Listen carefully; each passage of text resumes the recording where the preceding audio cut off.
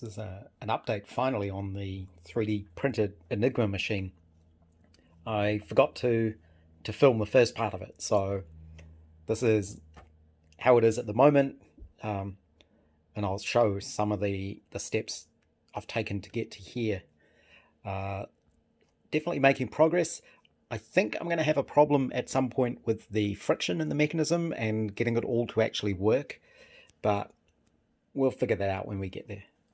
But this is how I've got to this point now, which is, as you can see, the plug board is on the machine and complete, and the entry wheel is now on the machine and wired up, and I've started wiring up the keyboard, the lamp board, and the plug board. So I'll go into that a little bit more now.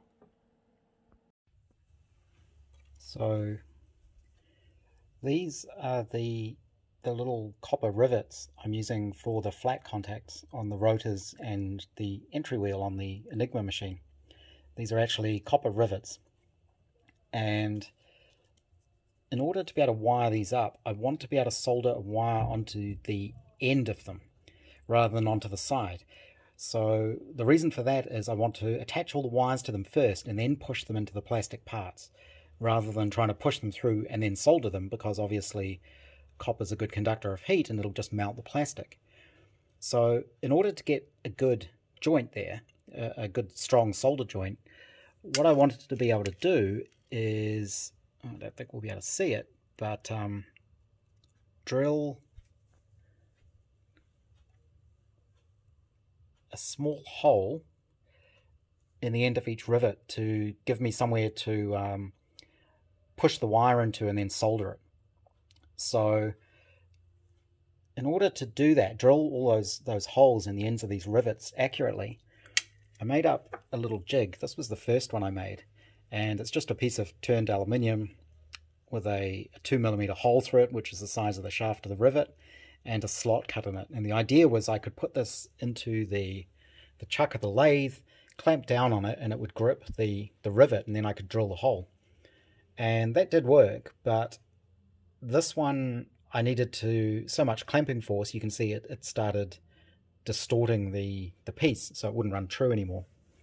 So I machined up a new one from a piece of steel. It's a little bit rough. If I had slitting wheels, I would have cut those slots on the mill, but I don't, so I had to do it with a hacksaw by hand, which is why I went a bit wonky. And obviously the slot on the right hand side there doesn't go all the way through, otherwise it would fall apart. But that now lets me take a rivet and you sort of put it into the end there, and I need to use a punch to tap it home. It doesn't need to go all the way down, it just needs to go enough to be able to be held, and then that can be clamped into the chuck of the lathe, and I can drill out the little 1mm hole. You might notice there's no drill bit there. That's because I broke my only remaining 1mm drill bit. The end broke off. These are so small and fine, you have to be really careful when you're drilling with them. If you try to go too fast, they can bind up, especially drilling into copper, which is soft, so it can stick and it'll just snap them. So I need to get more 1mm drill bits, but you can imagine drilling that hole in the end, and then I turned up, it's just a nail basically, to use as a little punch because I didn't have a punch small enough. And then you can tap that rivet out. I'll probably have to edit the sound here because this is quite loud, but no. There we go. And then you punch the rivet out, and that'll have the hole drilled in the end. So I managed to do about half of them for the entry wheel before my drill bit broke. I'm going to order more drill bits, and then I can finish doing the rest. Obviously this is going to take quite a bit of time, so there are 5 rotors and the entry wheel to do, so that's what, 6 times 26, so 130 of these to drill, plus a few extras because some of these rivets aren't very well formed and the heads aren't quite circular, so you need to check that you've got the right ones. And I've just noticed I have to be a bit careful with my punch that I don't punch too hard, because this is copper, so it's going to be soft. I might actually make up a little brass punch, which would be better, just so I don't deform the heads of these rivets too much. But that hopefully that'll work, and that means I can solder all the wires onto these first. I'll basically do a whole batch, enough for several rotors all at once, and hopefully that makes wiring everything up a little bit easier. I've been doing a little bit more on this Enigma machine. I hunted through my boxes of bits, and I did find another 1mm drill bit, so I was able to finish drilling the ends of these rivets. I had forgotten though that these rivets come in different sizes. They have different size heads, and some of them are the smaller ones. It's probably a bit hard to see, but in here you can see there's two different diameters there.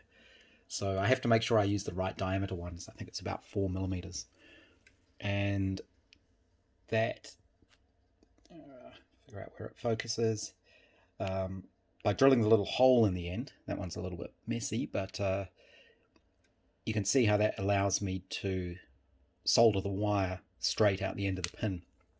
I use my little helping hands here, and I've been finding it hard going because I pinched a nerve in my neck a couple of months ago now, and my left hand's been all tingly, and so it's just hard trying to do this small fine work, soldering and gripping the wires and things to actually solder everything. Being the geek that I am, because I've hurt my neck, I was interested to see what the vertebrae actually look like. So of course, when you've got a 3D printer, you can 3D print things like that. So these little channels are where the nerves come out, and that's where it got pinched, which is very painful, but it's getting better now. It'll just take time. So after I have soldered the wires onto the ends of the rivets, I push them through the plastic. This is for the entry wheel, and then on the back just use a piece of heat shrink to seal it all up. So that's all going to fit into here, and then I can look at putting the connectors on the other end. So move that away. The other thing I have done, so this is the machine here. I have finished the plug board. So this is the plug board all assembled. It's going to be a bit tricky to see, but you can see all the wiring inside there for the plug board, and then it comes out on these headers here. So the way this works is there's an input pin and an output pin, and when there are no plugs in the sockets, the input just goes straight to the output. So I've made up 10 of these cables, and these cables are basically a crossover cable, so it just simply crosses over from the tip to the ring part on these plugs. And the way I've got it wired up means that just swaps inputs and outputs. So these plug in like that into the pairs of the sockets, and that's how the plug board works. These are just silicone wire inside here, and this outer sheathing is actually old bootlace. Well, new bootlace. You buy bootlaces like this, and you just sort of pull the middle bit out.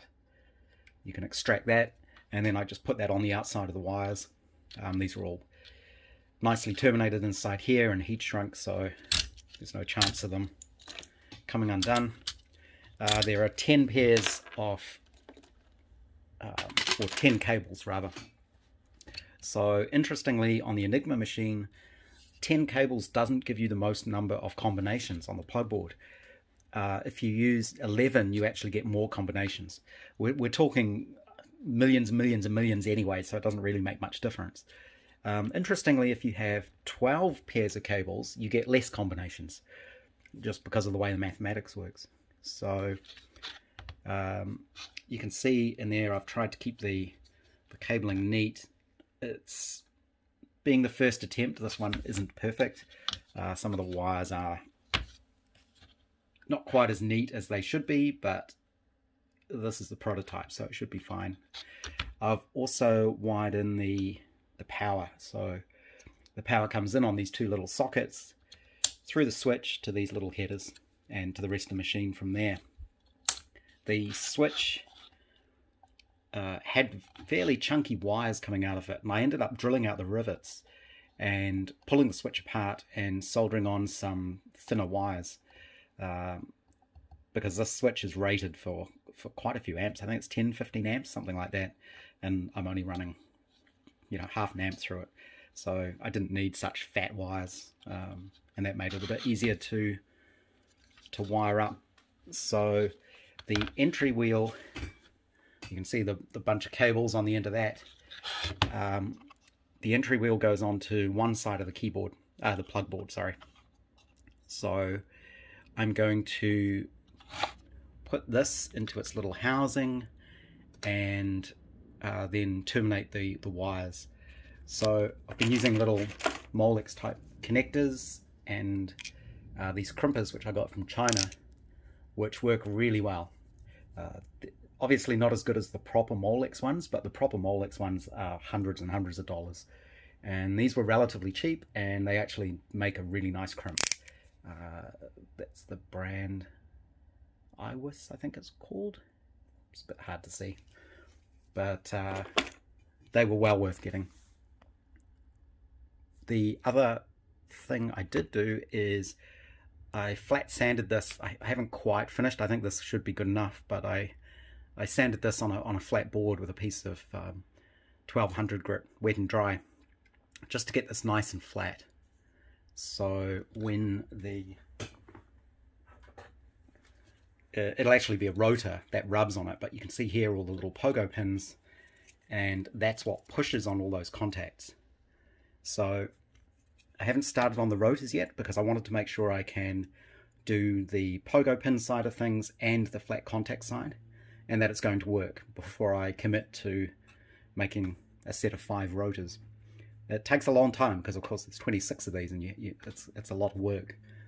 But theoretically, if I get this wired up and make the cables that connect the rest of the machine together, the keyboard and the lamp board, I should be able to actually test out the machine without a rotor, because I can just hold this reflector up against the entry wheel, and I know what the wiring is inside this, so I should actually be able to see when I press the key that I get a different lamp light up. So that'll tell me that the connections are working and that this, you know, this is actually going to work. If I can make it work with this, then it should work with the rotors.